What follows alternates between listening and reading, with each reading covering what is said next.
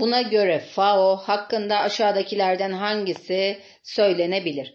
Birleşmiş Milletler uzmanlık kuruluşlarından biri olan Gıda ve Tarım Örgütü FAO, dünya genelinde tarım ve gıda durumunu takip amacıyla 16 Ekim 1945 tarihinde Roma merkezli kurulmuştur. Tarım ve tüketicinin korunması, balıkçılık, ormancılık, doğal kaynaklar, teknik işbirliği ile ekonomik ve sosyal işler bölümleri çerçevesinde faaliyetlerini yürüten kuruluşa Türkiye 6 Nisan 1948'de üye olmuştur. A. Tarihi eserlerin korunması için tedbirler alır. Hayır, tarımsal üretim ve bu noktada tüketiciyi koruma noktasında kurulmuş. B. Doğal afetlerin etkilerini azaltıcı projeler üretir. Hayır, ondan bahsetmemiş. Uluslararası gıda politikaları hakkında çalışmalar yürütür. Doğrudur. Ülkelerin küresel güvenlik uygulamalarının denetimini yapar. Hayır, güvenlikle ilgili bir şey de değil. Dolayısıyla doğru cevabımız C şıkkıdır.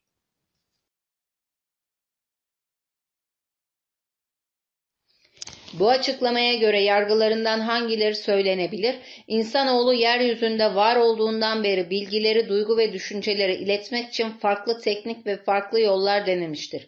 İlk zamanlarda duman, boru sesi, davul gibi yollar deneyen insanoğlu duygu ve düşünceyi iletmeyi başarmış ancak saklamayı henüz başaramamıştır. Milattan önce 3200'lerde Sümerler tarafından icat edilen çivi yazısı bilginin aktarılması için önemli bir devrim olmuştur. Kil tabletler üzerine yazılan çivi yazısı ile bilgi artık kalıcı hale gelmiştir. Ancak yazmak için harcanan emek ve kil tabletlerin taşınması zamanla sorun olmuştur. Mısır'da papirüs bitkisinin yazılabilir hale getirilmesi, devamında daha kullanışlı olan parşömenin geliştirilmesi bilgi aktarımını kolaylaştırmıştır. Çin'de kağıdın, mürekkebin ve matbaanın geliştirilmesi bilginin aktarılma ve paylaşılma sürecini hızlandırmıştır. Günümüzde ise teknolojik gelişmeler bilginin aktarılmasını oldukça kolaylaştırdığı gibi hızla paylaşılmasını da sağlamıştır. Artık dünyanın neresinde olursanız olun bilgiye anında ulaşılabilmektedir. Bir, teknolojinin bilgi aktarımını çok hızlı hale getirdiği, hızlı paylaşılmasında demiş. Biri aldım. 2. Bilgiyi iletme isteğinin her zaman gündemde olduğu, yani insanoğlunun var olduğundan beri duygu ve düşüncelerini iletmek istediği ifade edilmiş. 3. Dumanın kullanılmasıyla bilginin saklanmaya başladığı, hayır henüz başaramamıştır diyor, eledim. Kil tablet, papirüs ve parşömenin bilgi aktarımında kullanıldığını da ifade etmiş. Dolayısıyla doğru cevabımız D şıkkıdır.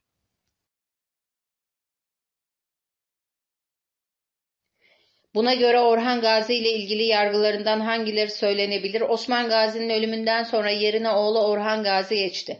Orhan Gazi Karaseoğulları Beyliği'nde yaşanan taht kavgasından istifade etti ve Karaseoğulları Beyliği'ni ele geçirdi. Karaseoğulları Beyliği'ni ele geçirmesi Osmanlı Beyliği'nin Adalar Denizi olan Ege'ye ulaşmasını sağladı. Osmanlı Beyliği Karaseoğulları Beyliği'nin sadece topraklarına değil donanmasına da sahip oldu.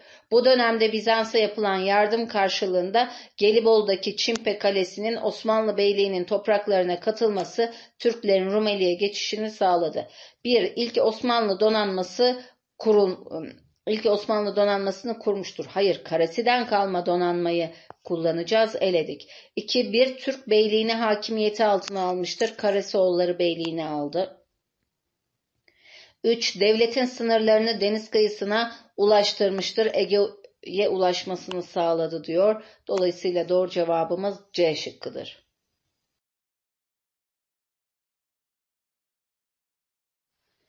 Bu açıklamaya göre Osmanlı toplumu hakkında yargılarından hangilerine ulaşılabilir? Onların en sık yedikleri pilav adını verdikleri yemektir. Pilav, piliç, koyun, sığır eti yahut sadece bunlardan birisi veya et olmadığı takdirde tereyağıyla pişirdikleri pirinçtir. Yemek zamanı gelince yere sofra adı verilen derinden yuvarlak bir masa örtüsü yayarlar. Onun üzerine pilav ve eti koyarlar. Ekmeği parçalara bölerek dağıtırlar. Sonra da sofranın etrafına ayaklarını altlarına alarak otururlar.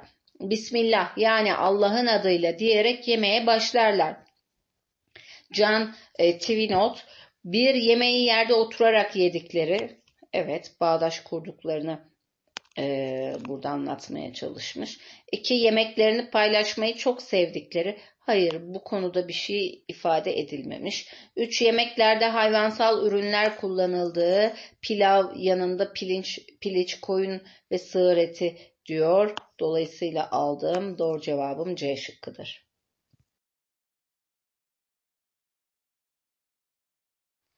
Bu açıklamaya göre yargılarından hangilerine ulaşılabilir? Anadolu'da kurulan ilk medeniyetlerden olan Hititler, devlete ait toprakların kullanım hakkını bazı şahıslara vermişlerdir.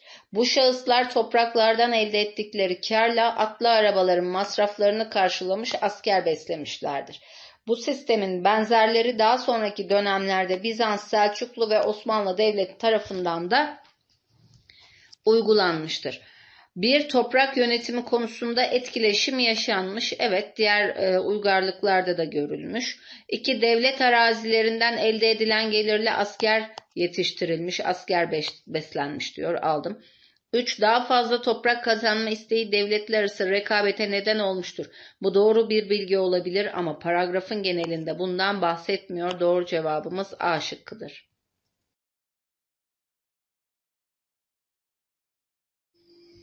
Verilen göç örnekleri ve ilgili olduğu alanlar aşağıdakilerin hangisinde doğru eşleştirilmiştir?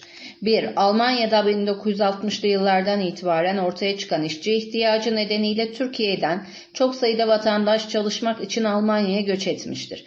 İlk başta sadece kendileri giden bu işçiler zamanla ailelerini de yanına almışlardır. 2. Türkiye'nin bir tarım ülkesi olması ve bu alanda çalışacak iş gücüne zaman zaman ihtiyaç duyulması nedeniyle tarım ürünlerinin hasat dönemlerinde ülke içinde geçici göçler yaşanmaktadır.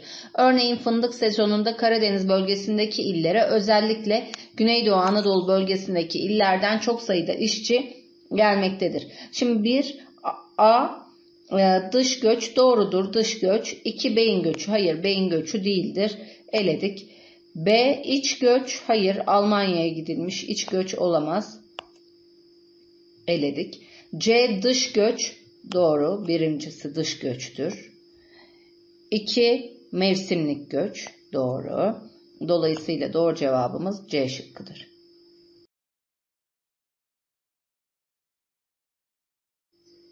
Bu metne göre antidemokratik yani demokratik olmayan uygulamalarla ilgili aşağıdakilerden hangisine ulaşılamaz?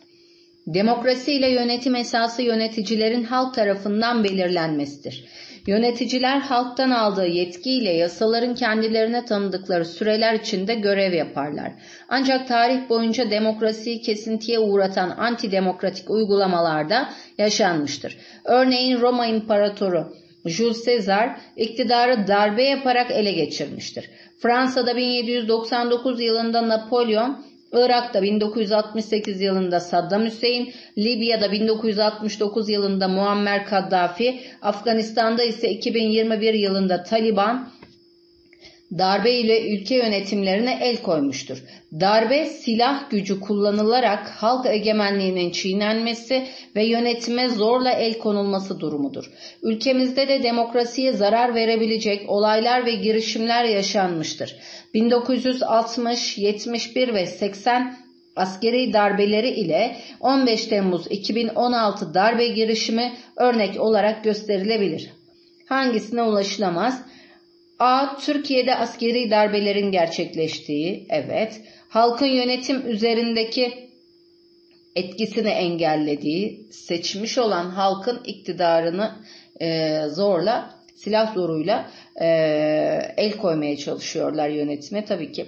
Zaman içinde bazı ülkelerde örneklerinin yaşandığı ki yukarıda Roma, Irak, Fransa örnekleri verilmiş. 15 Temmuz girişimine yabancı ülkelerin destek verdiğine dair paragrafımızda herhangi bir cümlemiz yok. Dolayısıyla doğru cevap D şıkkıdır.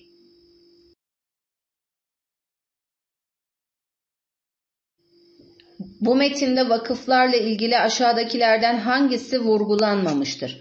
Vakıflar tarih boyunca hangi amaçlarla kurulmuş olurlarsa olsunlar, İslam ve Türk dünyasında birbirinden önemli çok çeşitli hizmetleri üstlenerek günümüzde modern devletin yapmakta olduğu çok sayıda kamusal görevi yüzyıllarca başarıyla yerine getirmişlerdir. Özellikle Osmanlı döneminde vakıf konusundaki şuur ve duyarlılık bütün medeniyetleri geride bırakan bir çıtaya yükselmiştir. Bundan dolayı Osmanlı medeniyeti vakıf medeniyeti olarak nitelendirilmiştir. Evliya Çelebi 17. yüzyıldaki Osmanlı vakıf eserleri hakkında "Ben 50 yılda 18 padişahlık ve krallık yere seyahat ettim. Hiçbir yerde bu kadar hayrat görmedim" diye yazmıştır. Osmanlı sosyoekonomik ve kültürel hayatının neredeyse tamamını kuşatan vakıf sistemi günümüzde de dünyanın dört bir yanında hala hayatın vazgeçilmez kurumları arasında yer almaktadır. Osmanlı'da en üst seviyeye ulaşabilirim. Günümüzde de varlığını devam ettirdiği son cümlelerde ifade edilmiş. Türk İslam dünyasında önemli hizmetleri üstlendiği, elbette ondan da bahsetmiş. Şu ilk cümlemizde görülebiliyor. Modern devletlerin kamu hizmetlerini yerine getirdiğine dair bir cümle söz konusu değil. Dolayısıyla doğru cevabımız D şıkkıdır.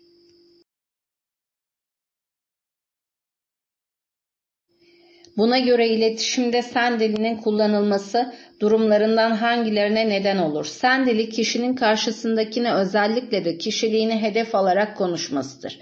Cümleler sürekli ikinci tekil şahıs ifadeleriyle kullanılır. Sen dili ifadeleri karşılaşılan davranışla ilgili bilgi vermez ve suçlayıcı mesajlar içerir.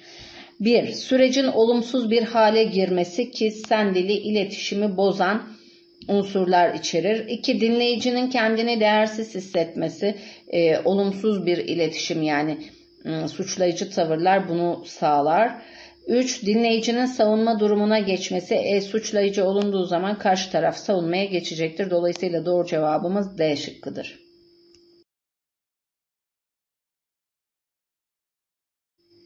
Atatürk'ün bu sözlerine göre yargılarından hangilerine ulaşılabilir?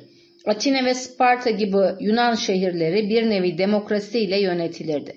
Roma dahi demokrasi hayatı yaşamıştır. Türk milleti en eski tarihlerinde meşhur kurultaylarıyla, bu kurultaylarda devlet reislerini seçmeleriyle demokrasi fikrine ne kadar bağlı olduklarını göstermişlerdir. 1. Kurultaylarda demokrasinin yaşandığı ki bu kurultaylarda devlet reisini seçmeleri. 2. Türk tarihinde de demokrasi izleri olduğu net ortada, örneğini vermiş. 3. Demokrasinin farklı toplumlarda uygulandığı Atina, Sparta, Yunan şehirleri, Roma dahi demiş, aldım. Demokrasinin günümüzde de çok fazla yaygınlaştı. Bugünden bahsetmiyor. Dolayısıyla alamam. Doğru cevabımız C şıkkıdır.